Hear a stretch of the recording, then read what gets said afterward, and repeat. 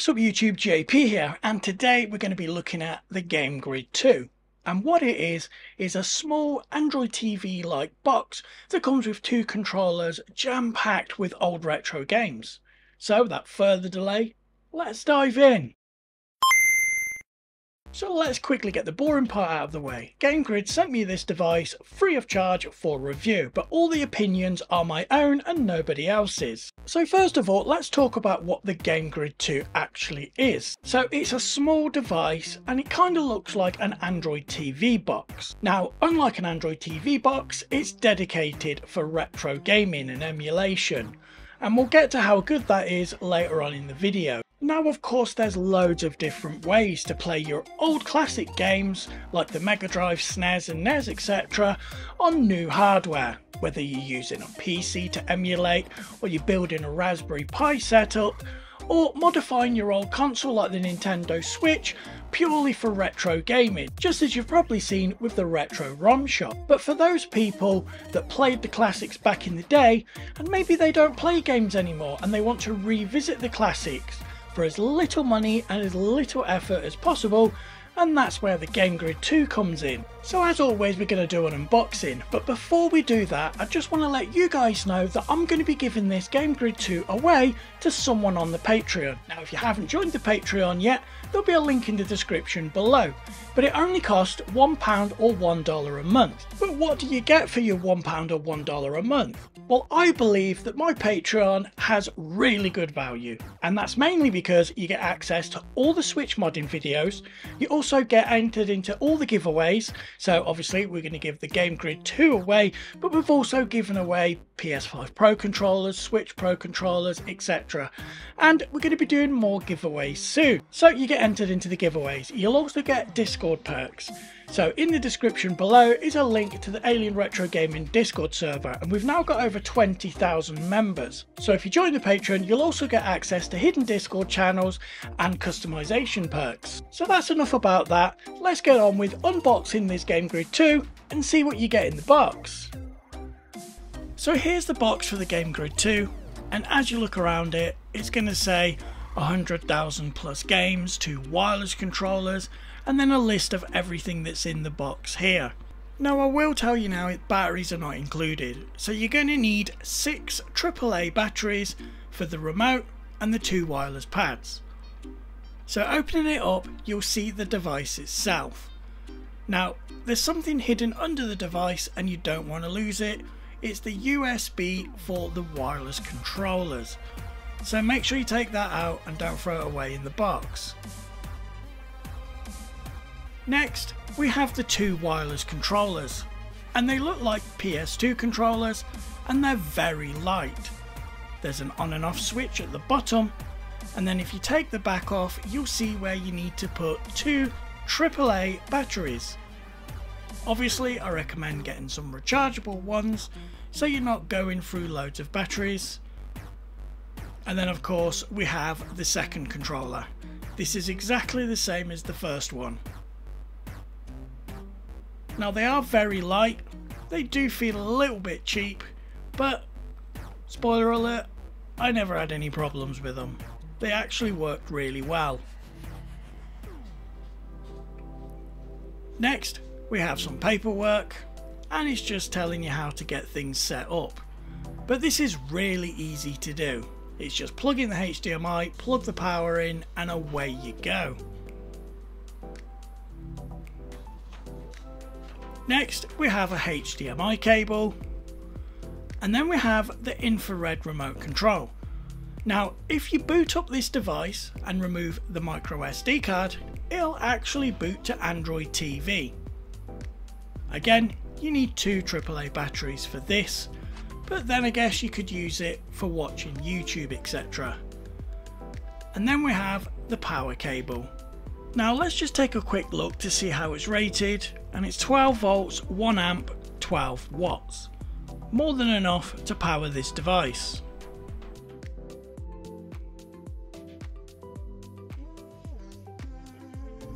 So let's have a look at the device itself and see what kind of connectivity it's got. So at the front, you can see that infrared sensor there.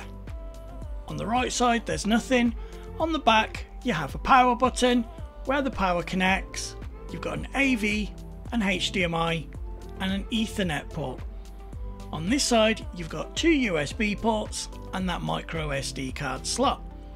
Now the micro SD card that's included in this is 64 gigabytes. So that is basically where EMU Elect, RetroArch and all those ROMs are going to be sitting. Like I said before, if you power this device on without that micro SD card connected, you're just going to boot to the normal Android TV interface. Now one thing you can't forget to do is that little USB dongle is going to plug into one of the USB ports for these two controllers. So I just chucked it in one of the USB ports, and because it's quite low profile it doesn't stick out very much, so it's not like a full-on USB pen intrusive kind of design, and I think the device looks pretty smart. So that was just a quick look at what you get in the box. But there's one thing I want to go over before we actually have a look, fire it up and play some games, and that's to talk about the price. Now I've spoken to a few people regarding this device and a couple of them said it's too expensive, being just under $140 for what you get, but I don't think that's true at all. Have you seen the prices of Raspberry Pi 4s? So someone said to me, you'd be better off building a Raspberry Pi 4. That's only if you know what you're doing. Now I have a Raspberry Pi 4 here, and this is a NES Pi 4 case. Now the cost to build this, you're probably looking at about $300, because it is not cheap to buy a Raspberry Pi 4 at the moment, especially with all the silicon shortages, etc. So for me, this is only good if you have a lot more money to spend and you don't mind doing all the grunt work, because you're going to have to source all the ROMs and get it all set up yourself. Now yes, you can use a pre-made image from Arcade Punks, and we're going to be going over Arcade Punks in a future video, so get subscribed so you don't miss that. So yes, you can buy other devices with more performance, but with more performance comes more cost. For example, you could buy a mini PC, like this. This is basically the specs of a Steam Deck, but in a mini PC form factor. This will cost you about $350, but still you'd have to get the software, get all the ROMs and then buy control pads to use with it. I think that's where a lot of people kind of get a bit mixed up, because this device comes with everything, and not only is it a gaming device, if you take the SD card out, which I'll show you a little bit later on, you can use it as an Android TV box. You can put Plex on there, you can watch YouTube on there, so it's more of a two-in-one device. And basically, that's why you get a remote control with it. So you're getting two devices in one. Now I definitely think this device has a place in the market, because if I wasn't into gaming anymore, say I didn't have a PC, I didn't have a console or anything, but I wanted to play the classics, because my era is the Mega Drive. That's when I first really got into gaming, and this device will play all the Mega Drive games absolutely flawlessly. So while we're talking about games, let's get it all fired up, have a look to see what you get on there, how many games you get for each system, and then we'll play a couple of games to see how it performs.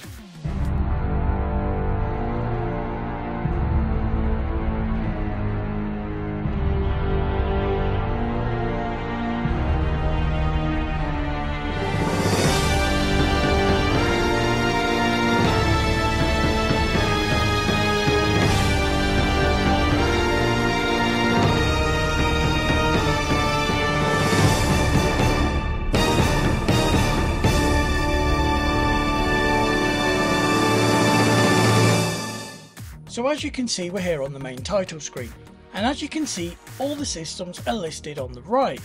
So we have Lynx, 103 games. If we go in here, you can see on the left hand side you have a screenshot and then the cover art, and it'll tell you a bit about the game. And as we're scrolling through, you can see all of those 103 games.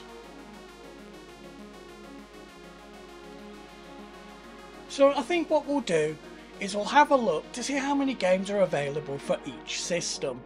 and then we'll probably play a few of the more demanding ones. Because let's face it, the Commodore 64, Amiga, Mega Drive, SNES, NES, those kind of things, I expect them to run flawlessly. So Atari 7800, we have 64 games. For Atari ST, we have 2,847 games. Atari 5200, we have 73 games. Atari 800, we have 5,097 games. Atari 2600, we have 693 games. Final Burn Alpha has 96 games. And then we've got the arcade classics, there's 953 games here. CPC, we have 1,955 games. And then we have our favourites category where we can put favourites in. And then of course we've got the all games, 34,196 games. PSP, we have 255 games.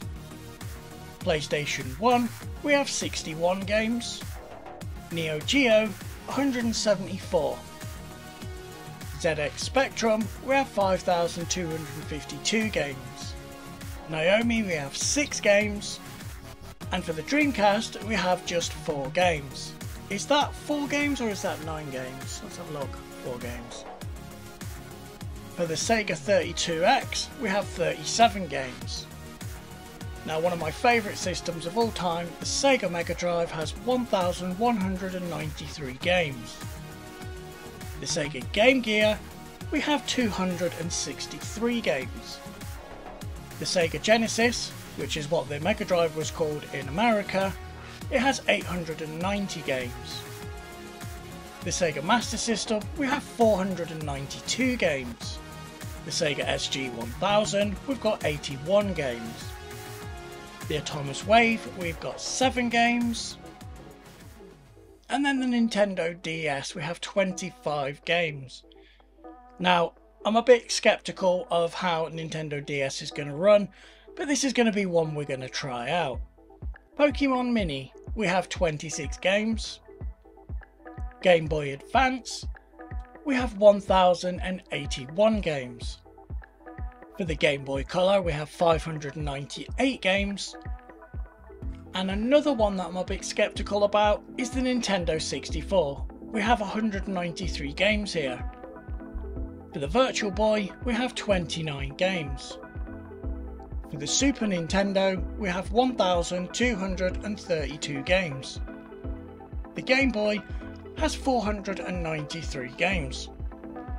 For the Family Computer Disk System, we have 229 games. For the NES, we have 2,611 games. For Nintendo Game & Watch Collection, we've got 53 games. And then for the Super Graphics, we've got 5 games. For the CD-ROM system, there's only 2 games in here. Then for the PC Engine, we've got 290 games. For the Vectrix, we've got 71 games. For the MSX2, 82 games. And then for the MSX, 668 games. For the Amiga, we've got 1,057 games. And then for the Commodore 64, we've got 4,978 games. So that's just a quick look at all the systems and how many games there are. But I want to try some out. So one of the systems that I feel like is not going to run so great is the PSP. So first of all, let's have a quick look at one of those games.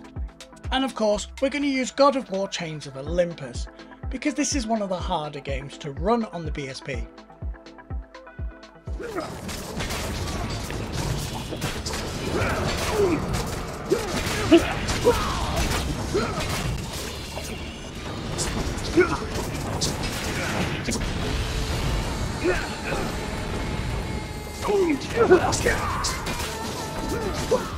So I dare say that PSP is actually going to run pretty well on here. So let's take a look at another console. Now, I know PlayStation isn't that demanding, so there's no need to check that out. And same with Dreamcast. The emulator for Dreamcast is pretty good now. and this is using EMU Elec, which is basically using RetroArch in the background, so I expect those to run really well. Now, one of the systems that I don't think is going to run very well is Nintendo DS. So let's have a quick look at a DS game and see how it runs.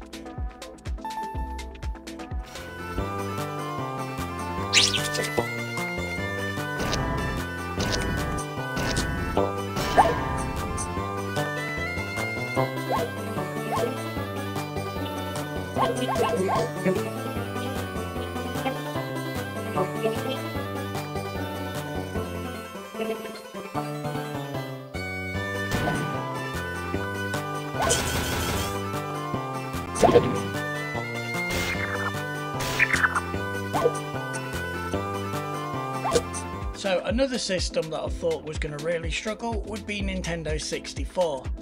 But so far so good, things are actually working out pretty well on this little system. So let's give this game a go.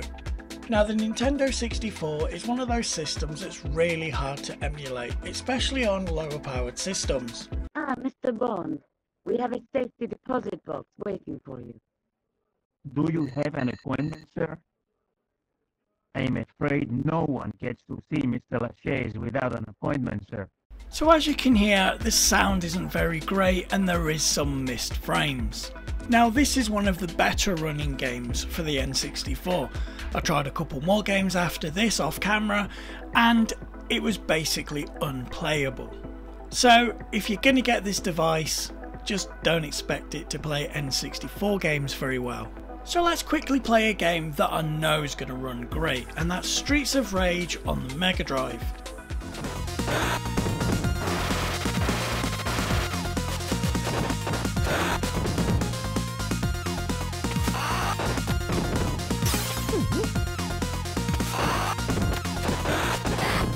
So as you can see, from the most part, this is a really good experience.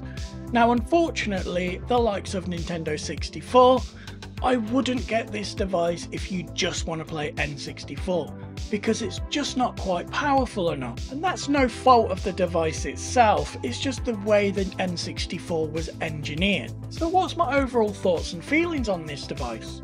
Well, I do think it has a place in the market, like I said, and I do think it brings real good value to people that want to play some of the older classic games, like your PlayStation and before. The N64 doesn't work great, so just don't buy this if you want to play N64 games on it.